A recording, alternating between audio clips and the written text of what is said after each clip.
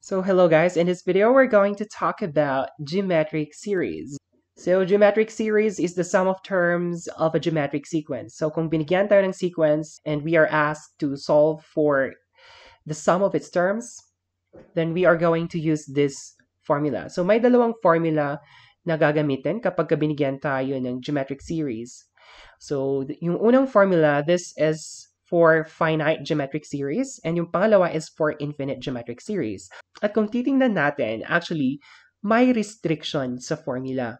So sa unang formula is that yung common ratio daw ay hindi dapat 1. So we cannot solve for a geometric series with a common ratio of 1. Bakit?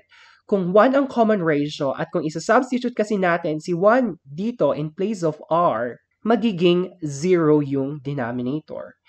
And kung i-input mo ang number with a 0 denominator sa calculator, your calculator will say math error. So kumbaga parang wala bang sagot. Okay? Dito naman, ang restriction niya is that the absolute value of r should be less than 1. Hindi dapat siya mag-i-exceed sa 1. So pag-uusapan natin yan later on. So let's have some sample problems. Find the sum of the first 7 terms of the geometric sequence -5, 10, -20, 40, and so on. So this problem is asking us to solve the sum of the first 7 terms. So yung binigay lang sa sequence na to is yung first 4. So we need to solve for the sum of the first 7. Since na-indicate dito kung ilang terms ang i-add natin, we are going to use the first formula. So that is a finite geometric sequence. So to do that, we're going to substitute the given. Since we are asked to solve for the first 7 terms, so 7 terms ang pag-add natin dito, we are going to substitute 7 in place of n.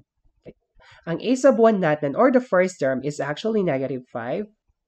1 minus the common ratio. Always remember guys, for us to solve for the common ratio, kumuha ng dalawang magkasunod na terms, we divide the second term by the first term. That is 10 divided by -5. So the common ratio is -2. We use parentheses. Ang n natin ay 7. Sa baba, 1 minus, the common ratio is -2. And actually, pwede na tong idiretso sa calculator. So if I'm going to input this in the calculator, the answer will be -215. So kung pag-add natin yung first 7 terms ng geometric sequence ito, ang sagot ay -215.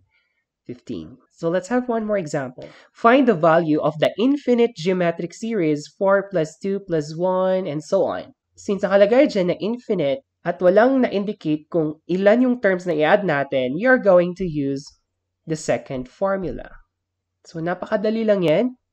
So the sum of the terms of the sequence ay, kunin yung first term. Ang first term natin dito ay 4. 1 minus, yung r natin or the common ratio, paano ulit ang pagkuha? We get 2 consecutive terms, divide the second term by the first term. So the common ratio here is 2/4, and that is actually 1/2. So we are going to substitute 1/2 in place of r. At guys, napakadaling i-calculator to. Sa calculator, ang sagot dito ay 8. So kung pag-aadin natin lahat ng numbers sa sequence na to, so kung mapapansin nyo kasi yung mga numbers, yung terms, paliit ng paliit. So we can actually add them. Let's have the last example. Find the value of the infinite geometric series 4 plus 12 plus 36, well, and so on. This is an infinite geometric series, and yung formula for infinite geometric series ay ganito. Okay. So kung isa-substitute natin, tingnan natin kung ano yung makukuha nating value. So the common ratio here is, so 12 divided by 4 is 3.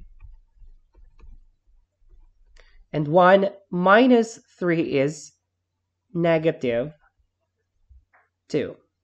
And the answer here is actually -2. So, sa sagot pa lang, alam na natin na mali. Kasi, you are adding numbers, positive numbers. Tapos, when you use the formula, yung lumabas na sagot ay negative 2, which is wrong. Kasi kung titingnan mo, pataas na pataas yung number. At kung pag-addin ba ang mga number na yan, ang sagot ay negative 2? Well, it's impossible. Kung babalikan natin yung formula, may restriction kasi na the common ratio should be less than 1. Ang common ratio kasi dito ay 3.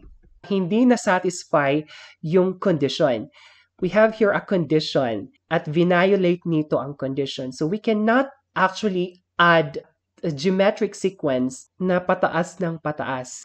Imagine mo, you are adding numbers that are increasing and increasing without bound. Meron kayang sagot yon? Well, actually, there is, and that is infinity. But we don't know that number. So we cannot really determine the sum of this geometric series. So ganun po ha. If we are given a finite geometric series, we use this formula. Kapag ka-infinite, we use this formula. Pero magagamit lang natin ang formula na to kung ang infinite geometric series ay decreasing. Okay? So that's it for today. Thank you again for watching.